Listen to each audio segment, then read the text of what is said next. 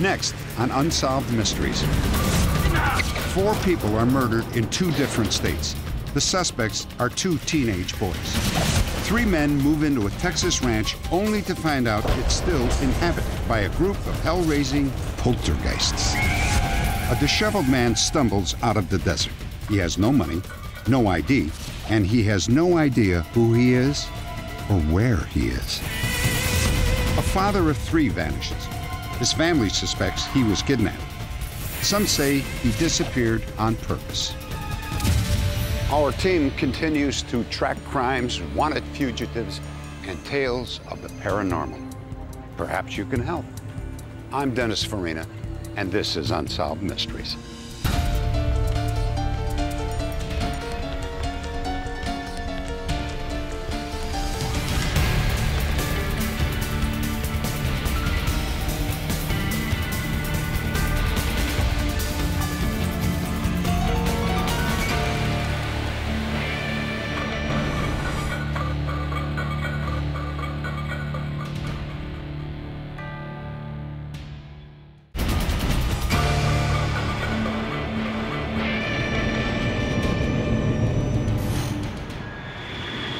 Gainesville, Texas, a small town near the Oklahoma border. On a spring morning, 23-year-old Dina Woodard and her 1-year-old son, Corey, returned home.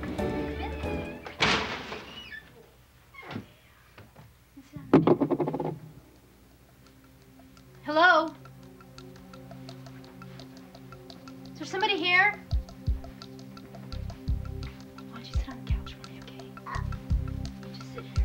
I'll be right back. It's okay. Hello? Is there somebody here? Hello? Dina Woodard was brutally stabbed and nearly decapitated with an axe. Her baby was spared. Dina's attacker stole her 2 guns and took her car. As shocking as it was, Dina Woodard's murder was just the beginning of a 24-hour thrill-kill crime spree that covered 3 states and left 4 people dead. The killers were 2 teenage boys. Using Dina Woodard's car, the killers drove 75 miles southeast to the small rural community of Farmersville, Texas. When you have a situation start developing like this where the first victim is killed, then it's panic time. They run to get away, and then it doesn't get any better. The more involved they become, the more killings take place. In Farmersville, the killers approached the home of 85-year-old Cecil Morrison and his 62-year-old son, Cecil Leonard Morrison. Howdy. Howdy. Could I use your telephone? What for? My car broke down. Your car broke down? Enough!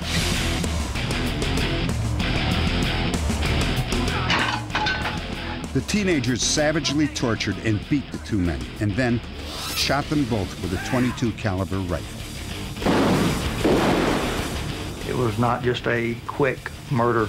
Now, why they felt it necessary to beat the old men and torture them like they did, we do not know. A neighbor saw 2 teenagers getting into the Morrisons' pickup truck. Dina Woodard's car was also gone. 4 hours later, in Saratoga, Arkansas, the boys drove the stolen pickup truck into a lake and then tossed in Dina Woodard's guns. Later that night, the young killers walked up to the trailer of their 4th victim, 29-year-old Kenneth Olden. He was with his girlfriend, Brenda Gibson. May I help you? Yeah. My truck broke down. Do you think you could give us a hand? Kenny didn't think they was dangerous. He thought they was really sincere, else he would have never attempted to help them. And when they went out through the kitchen door, I looked out the window, and that was the last I saw of them, alive. The killers drove away with Kenneth Olden in his Mustang. Their destination, Millwood Dam, 5 miles away. The truck should be right over there. I think the cables are in the back. Okay, I'll go ahead and get them. Hey, man. Ain't no truck around here.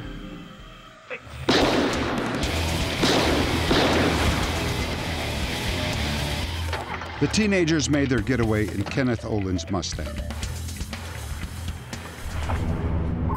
9 a.m. the next day, 230 miles west of where Kenneth Olin was killed, a farmer came across Olin's abandoned Mustang. In less than 24 hours, the killers had come full circle. They started in Gainesville, Texas. Going southeast to Farmersville, they then went northeast to Saratoga, Arkansas, and then they finally turned west and went to Brown Springs, Oklahoma, less than 5 miles from where their killing spree started. The big question is, why would they have returned to within 5 miles of where they committed the first murder? We felt like we were dealing with something here in our own neighborhood. Investigators lifted several fingerprints from Olin's car, but weren't sure if they belonged to the killers. The police were also eager to find Dina Woodard's missing Thunderbird. We feel like that if we could find that automobile or find someone with knowledge of where that automobile might be, that might be the clue that solves this case. 4 months into the investigation, a new clue turned up. Cecil Morrison's grandson found an earring that the killers might have left behind in his grandfather's pickup truck. This earring depicted a skull being carried by a bat, and that was another key break in this case. We later ran a photograph of that earring in the Gainesville local paper, and a young man came forward and identified that earring as belonging to him. Where did you get the earring? My girl gave it to me a couple of years ago. Do you still have the earring? No, sir, I don't. What's happened to it? I lent it to a friend of mine a couple of months ago. The boy, Lee Renfro, told police he had given the earring to another boy, John Caldwell. At the time, Caldwell lived less than 200 yards from Dina Woodard. But John's family had moved out of the state a month before Dina was murdered. Lee had given me a lot of earrings, and I would borrow or take some from him every once in a while, like whenever I didn't have one. But as far as that earring in particular, I have no idea. Just can't remember. On the morning of the murder spree, witnesses had seen 2 teenage boys who matched the description of the killers walking away from the Caldwell house. This earring was once owned by Lee Renfro. He gave it to John Caldwell. Perhaps taken by one of the young killers, it turned up in the pickup truck they stole from Cecil Morrison. Authorities believed that it could help them solve the case. This case has got to be solved. As long as it goes unsolved, there's still that concern that there's still some killers out there walking the streets.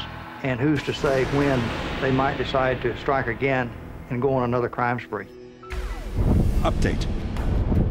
We have good news on this case. 2 men from Gainesville, Texas have been identified as the killers. 19-year-old William Glenn Henry was arrested after investigators matched his fingerprints with those found in Kenny Olin's abandoned car. 9 days later, Henry's accomplice, 20-year-old Davy Lynn Crockett, was arrested after he confessed to his involvement in the murders. Later, Crockett took investigators to a small lake near Cecil Morrison's home. There they found Dina Woodard's car, buried beneath several feet of mud and silt. William Glenn Henry pleaded guilty to 3 counts of first-degree murder and was sentenced to 3 99-year terms. Davy Lynn Crockett was sentenced to 4 99-year terms. Coming up, a man stumbles out of the desert with no idea who he is.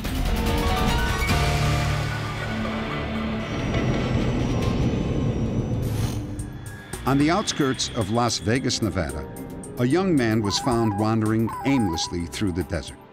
He was dressed in 3 layers of clothing, carried no identification, and had apparently been in the desert for at least 3 days. You okay?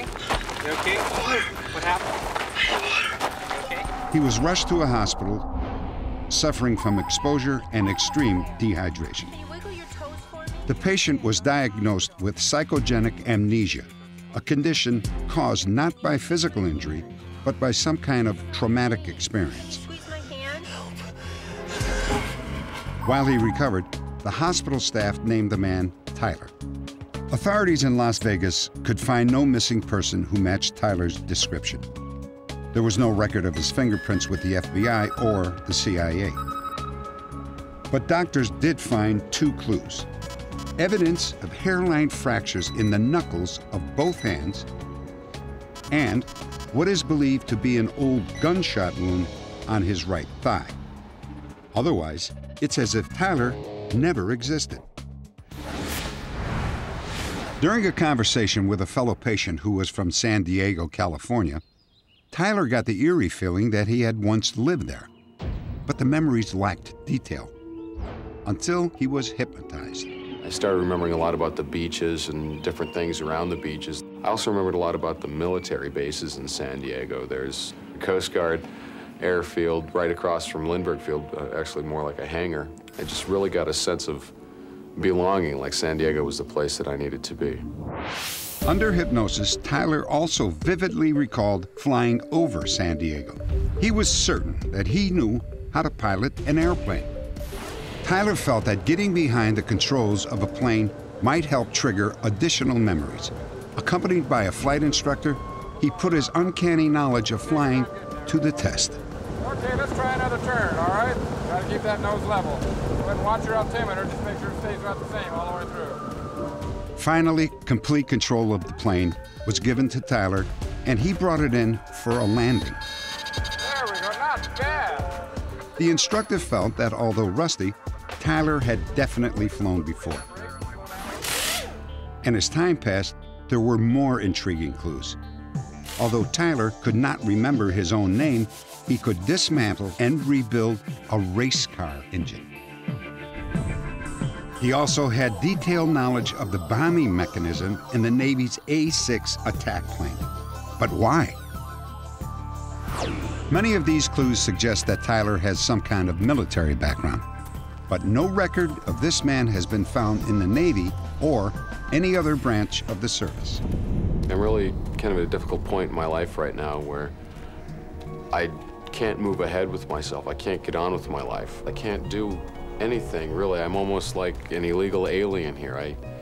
I have no identification of any form now. I can't go to work because I'm not eligible for a Social Security number. I can't drive a car, and I'm starting to feel more frustrated as the days go by because I really feel this needs to come to an end. I do need to find out who I am. When this segment first aired, one of our camera crews joined Tyler and some of his friends in Las Vegas. Update. Within minutes of the broadcast, a man called us here at Unsolved Mysteries and said that he was Tyler's father. Well, we quickly contacted Tyler and he began to fill in the missing pieces of his past. Yes, Dave. Sorry it took so long, but everything that I was looking to cross-referenced, and we have located your family for you. You have? Yes. I have located your dad and your mother and your wife, who you've been separated from since February of 1990. They've informed me that you also have 2 children, and your wife lives in Iowa, your mother lives in Iowa, and your dad lives in Idaho, okay?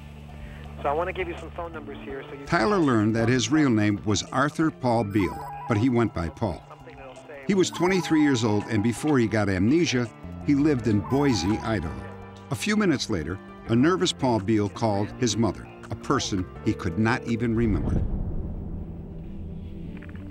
Hello? May I speak with Mrs. Beal? This is Mrs. Beal. This is your son. How are you? You sound great. I've waited so long to hear you talk.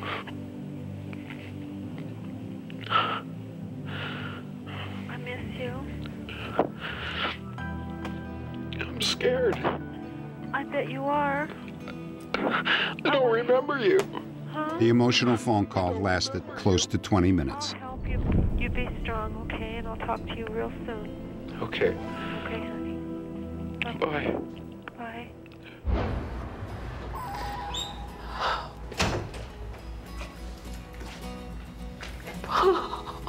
Their reunion was both emotional and awkward. Paul still had no recognition of his own mother. I don't remember you. You will. It's strange being with Paul and his not remembering anything about me, not knowing who I am. I want to push everything into his head, make him remember everything. I want to reinforce happy thoughts, good memories. No, I just want him to know I love him. We all love him. Even looking at family photos didn't jog Paul's memory. This is probably the most horrifying nightmare that anybody could go through, losing an identity, losing every ounce and fiber of a person's life. And then 9 months later, have it given back to you or have it presented to you, but you still don't have it. And I give anything in the world to remember right now. Next, allegations of murder and a cover-up inside one of America's largest prisons for women.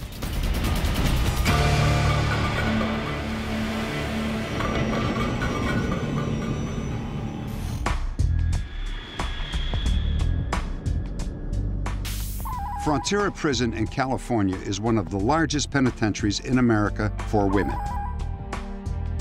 Its maximum security wing houses some of the state's most dangerous female offenders. But it is the alleged criminal activities of some guards and administrators that have drawn the most attention. It began with the mysterious disappearance of Frontera guard Jesslyn Rich. Some former prison employees believe that Jesslyn was silenced because of what she knew about a prison drug ring run by other guards. Jesslyn Rich was a 35-year-old divorced mother of 2. While working at Frontera, she had maintained a straight-A average in criminology courses at night. At the time of her disappearance, Jesslyn had reportedly grown concerned about drug dealing inside the prison walls. You want to dance? Jesslyn was last seen at a country western bar. She and a friend, Marilyn Alt, were joined by 2 male acquaintances. And work and school. See, that's your problem. You gotta get out more and live life. That's what it's all about there. And all of a sudden, she sits very still and looks almost past me to the front door. Jesslyn? And I look at her, and her eyes drew wide and fearful looking. But I didn't look to the door. I just, for some reason, just didn't turn around. I'll be right back. I'll use the ladies' room. As she turns around the corner to go down the hallway to the bathroom, a gentleman appears to me out of the side of my eye, going directly behind her. And that's the last I see her, ever. Jesslyn Rich literally vanished without a trace. Her family and friends launched an all-out search. To them, it seemed out of character for Jesslyn to abandon her children and to scrap her career aspirations. Her family believes that she was kidnapped and possibly murdered. But police say they had no evidence to support that theory. They made light of it, called us just distraught relatives, suggested that my sister had just ran off on a fling with some person, which is totally absurd. It just was unheard of. Gary tore apart his sister's house, searching for clues. When he sifted through Jesslyn's trash, he found evidence that her knowledge of illegal activities at the prison put her life in danger. And inside, in the plastic bag, were there were many, many pieces of paper torn up very, very small. I picked up a few of these, and I could tell that it was my sister's writing or printing. And they were apparently notes or letters to a friend of hers, a co-worker. And I figured that I would take them home and sort them out later. The letter had been written to another guard at Frontera. Scrawled on the margin of the last page was Jesslyn's haunting recital of an apparent threat she had received from the co-worker, that anyone interfering with drug activities would be taken care of. At the time, this letter was the only concrete evidence indicating that Jesslyn had met with foul play. The case went cold. 3 years later, an inmate named Terry Lucas told the guard that she had information about Jesslyn Rich. She said that she was being threatened by other guards to keep quiet. And she tells me that she's got information. She knows who was involved in the disappearance of Jesslyn Rich. I can give you all the evidence you need. The next morning, Betty Thompson went to see Terry in the prison infirmary where she was recovering from a cancer biopsy. Terry? When I walked over to touch her, I noticed that Terry was dead. I went out of the cell and I went down to the nurse's station and I told them what I had seen. The coldness of the room, that she was not covered, her breakfast tray had not been touched, and the nurses told me they would take care of it. Betty said that Terry's body stayed in the cell for a full 3 days before the county coroner's office was called. According to Thompson, an official from the coroner's office was mystified by what he found. Betty says there were blades of grass in Lucas's hair and multiple bruises on her face, ears, neck, and lower arms. Her right arm appeared to be broken. He is saying that he sees evidence that she was suffocated with the pillow that had been under her arm that appeared to be broken. Betty Thompson said that after the official met prison administrators in Lucas's cell, he had a sudden change of heart. And he told me that we were not going to call it murder, and we were not going to say that she was laying there dead for 3 days. We were going to, in fact, say that she was actually laying there only 2 hours, and that the cause of death was actually complications due to diabetes. Thompson says that one of her superiors demanded that she change her report on Terry Lucas's death. According to Thompson, she was subjected to threats and intimidations for 6 hours. There was one high administrator that even made the comment that the same thing that happened to Jesslyn Rich could easily happen to me. At that point in time, I broke down and cried. I hadn't told anything what Terry Lucas had said. And for him to bring up Jesslyn Rich and her disappearance, it said why Terry Lucas had died. It definitely had something to do with that. Thompson says she finally gave in and signed a false report that had been typed for her. But I added on the bottom that I had signed the document under duress and the document was untrue. To my knowledge, that document was ripped up. Another one was retyped saying the similar things that were on the first document and that my signature was forged. Betty Thompson claims that later she received a threatening phone call. Infirmary, Officer Thompson. Thompson, if you don't learn to do things in the proper manner, you'll end up dead alongside some muddy ditch. The following day, Thompson had a scary encounter. Have you been receiving threatening phone calls? What are you talking about? Oh, like you might be found dead in a ditch one night? The hair on the back of my neck just stood straight up. I was absolutely petrified because I knew that she knew what they were saying to me and that she was part of whoever was threatening me. Thompson says the menacing calls continued for 7 months. Then,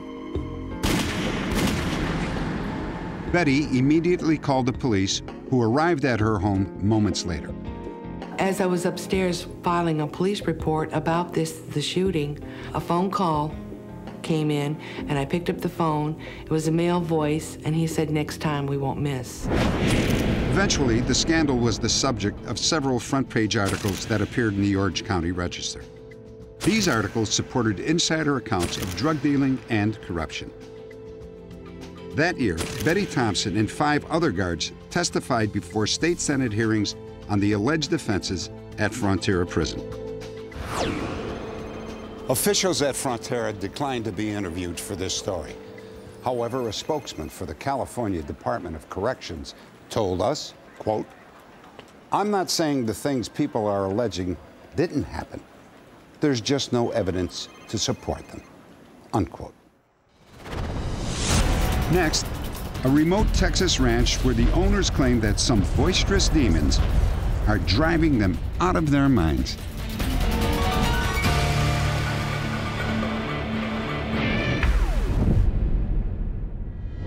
Previously, we brought you the story of Michael Swango, a medical doctor wanted for murder. As a medical student, Michael Swango used his hospital internship to secretly kill. When mysterious deaths happened on his watch, hospital officials got suspicious. And when co-workers became ill, they thought Swango was poisoning them. Swango represents the ultimate betrayal. We trust doctors. We put our lives and health in their hands. And Swango held himself out as somebody who was willing to help, but in fact, he was looking to hurt. Using various aliases, Michael Swango spent years on the run. When police began to close in, he fled to Zimbabwe, Africa. Soon after, authorities issued a warrant for Swango's arrest for the only thing they could: fraud. He had lied on a federal job application. Update. Michael Swango has been captured. He was running from Africa to Saudi Arabia, but had to stop in the U.S. to renew his visa. At O'Hare Airport in Chicago, a customs agent ran his name through the computer, found the warrant, and he was arrested. Nothing compares to Swango. The unbelievable, strange motives that he had and the length of time for which he did it and the number of times he got away with it, I mean, nothing compares. While serving time on the fraud charge, federal prosecutors worked up a murder case against Swango that could put him away for life. We had to prove that there was a homicide. Normally, that's not a problem in a murder case. You have a dead body, there's a bullet, there's a stabbing, there's a strangling, a beating. In this case, the people had passed on, and it had been assumed that they died naturally. In the end, exhumed bodies, toxicology tests, an eyewitness, and even Swango's own diaries helped prosecutors build an airtight case. We can tell from Michael Swango's writings that he simply liked to kill people. For him, the thrill was doing the killing and getting away with it. And that's why it was difficult to establish a pattern with him, because he was something of an opportunistic killer. He would kill whenever he had the chance to kill.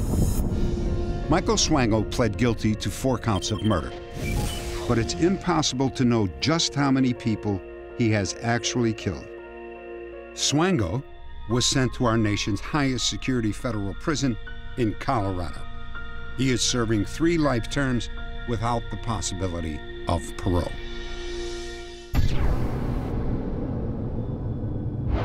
Everybody loves a good ghost story, and the 3 Texas cowboys you're about to meet have a great one. Their ghost won't be satisfied until it has scared the life out of everyone. In Texas Hill Country, 3 ranchers took over a 3,000-acre spread with plans to turn it into a hunting reserve.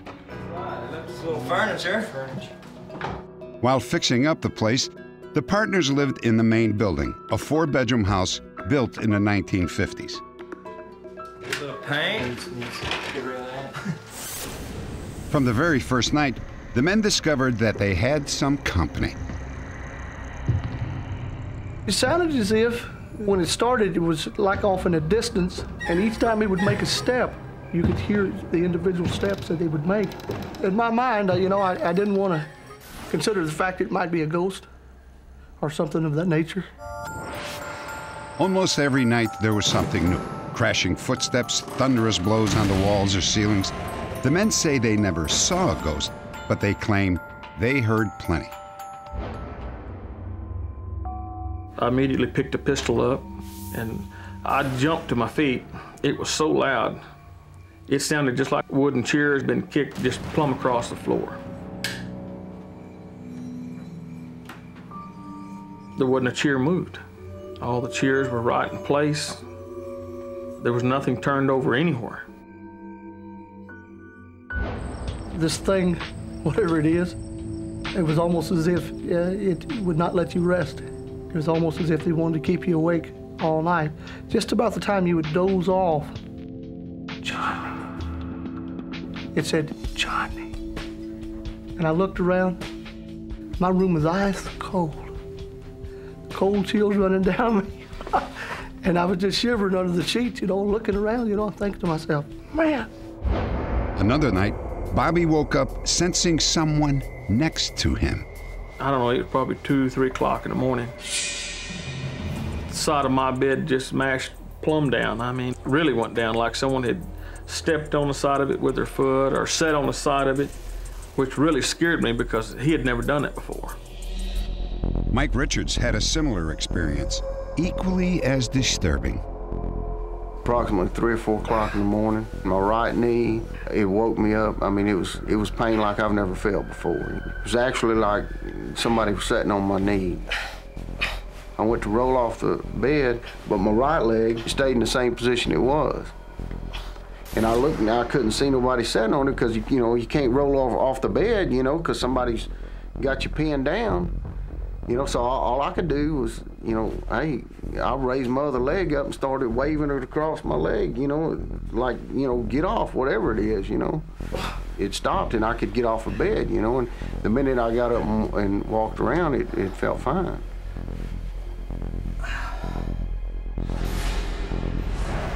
Anything, you let me know, okay? Okay. Finally, some relatives of the men paid a visit to check out the hauntings for themselves. Yeah, right. I guess, I don't know what I really expected. I guess I expected to just hear a little bump and that there'd be some logical explanation for it. But what I heard that night, no man or animal could have made. Before we went to bed, Susie and I decided that if I heard something, I was to nudge her, and if she heard something, she was going to nudge me. Well, we were nudging each other pretty quick. Kelly. Yeah. Did you hear that? Yeah.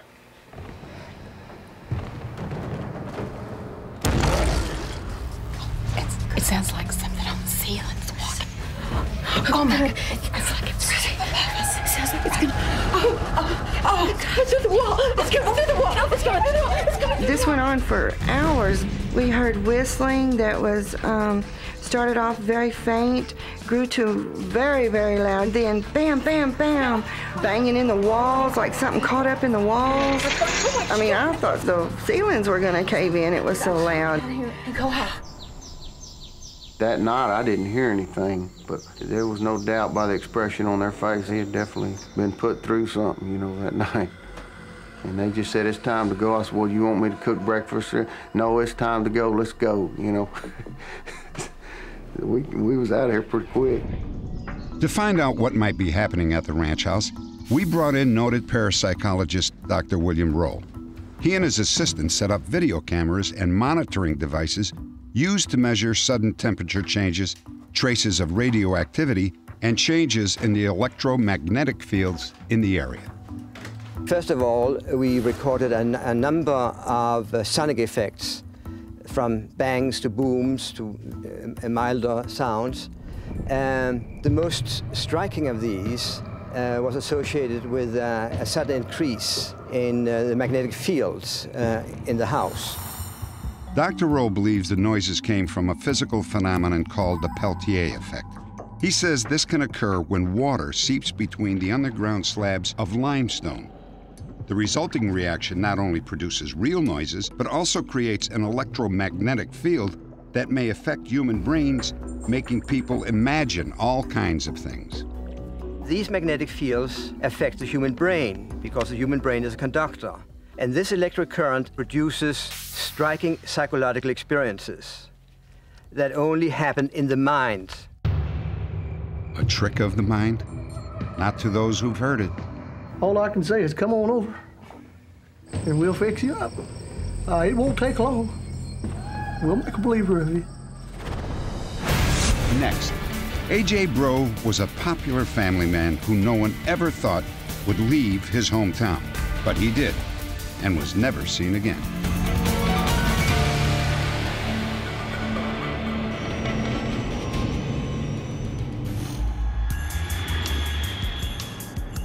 Houma, Louisiana.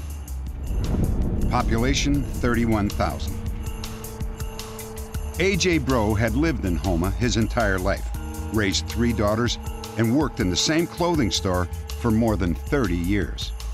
My dad came off as being very friendly. He was extremely nice. Anybody and everybody that knew him knew that if they needed something, that he was there to help them. For years, A.J. had battled a drinking problem, which led to an arrest for drunk driving. But A.J. seemed to have conquered his demons and had been sober for 8 years. We'd like to take care of the food. Almost every evening, he could be found at the Easy Does It Club, a support group for people with drinking problems. AJ prided himself on being available at any hour of the day or night to assist those in need. Once he got involved with the program, it changed his whole life. He became even more responsible and more dependable and more trustworthy and more of a friend because he was involved with more people. The close ties AJ had to his community made it seem impossible that he would just suddenly disappear.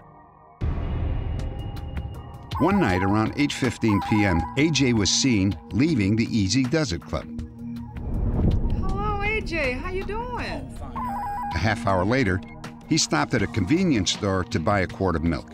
He told the cashier that he was on his way home, where he lived with one of his daughters. He never got there. Okay, I'll see you later. 2 days later, AJ's car was found abandoned in a park across the street from the club. Y'all sure this is your father's car? I immediately thought foul play because it just wouldn't be like him to park his car where everybody could find it and everybody knows him and disappear. But there were no signs of foul play. The only clues were AJ's wallet and checkbook, which were found tucked under the front seat of his car. The entire town was mystified. What happened to A.J. Bro? Soon, a number of witnesses came forward. They all claimed to have seen A.J. after he disappeared. On the same day that A.J.'s car was found, a local resident, Kenneth Pellegrin, says that he ran into A.J. outside a convenience store in Houma. Hey, AJ, how's it going? Okay. It was a strange situation for me to see him then, because he just didn't look the same as he always did. He was wearing like a flannel shirt, something like a lumberjack style, and the pants were loose-fitting, brown, very loose-fitting. There wasn't nothing neat, and he was wearing some old tennis shoes. So that struck me as wrong because of all the times I've known him since 7 years old, I've never seen him with his hair out of place or not dressed up neat. AJ was nervous, so it was like he was being watched. Kenneth Pellegrin also saw a red compact car parked in front. So I noticed the car, and they had 3 guys still sitting in it. But then the engine was running, and he was on the phone looking towards their way. And when I came back out, AJ was gone, the car was gone. Had I known he had been missing, he would have been found then because I knew who he was. Soon after Ken Pellegrin called the office, I received another call from a witness who said that he saw AJ in a car with 3 other gentlemen. It was a red, small, compact car on a rural route about 8 miles out of town. He waved to AJ Bro, but AJ Bro did not wave back, and it's very uncharacteristic of AJ not to wave back. He didn't think of anything of it because he didn't know AJ was missing. It makes me think that definitely somebody knows something. If both of these gentlemen who know him from a good while back, one a lot longer than the other, have seen him, we know that they know what he looks like, and they both saw him in the same color car with 3 men in it. I'm pretty much convinced that somebody somewhere knows something. Then, 2 weeks later, a chilling handwritten note came into the police station. It read, A.J. Bro. He was drunk at the time. Self-inflicted gunshot wound. Stomach. Drawstring, cotton sack. Put in by friend. Rolled over steep, grassy bayou bank. Near dam. The note was signed Helene. It just so happens where we found a car that described that area. So we called the sheriff's office, water patrol units in, and they dredged both sides of the dam on 3 different occasions, but weren't able to find anything. 4 weeks after AJ disappeared, a woman named Christy Boudreau was sitting on the front porch of her house in Lockport, Louisiana. I saw a van pass up and down the street 2 times, so I figured whoever was in the van was evidently lost. Then I saw him reach over the driver's seat into the middle of the van, and he picked up a bag. I didn't know what was in it till he got to my porch. And as he walked to me, he looked really nervous. and he was shaking. Would you, He wanted to know if I wanted to buy some frozen fish, and I told him no, and I smelled the alcohol on his breath, and he looked homeless, kind of straggly. Okay, well, thanks anyway. And as he got, I'd say 10 feet from me, he turned around and glanced at me.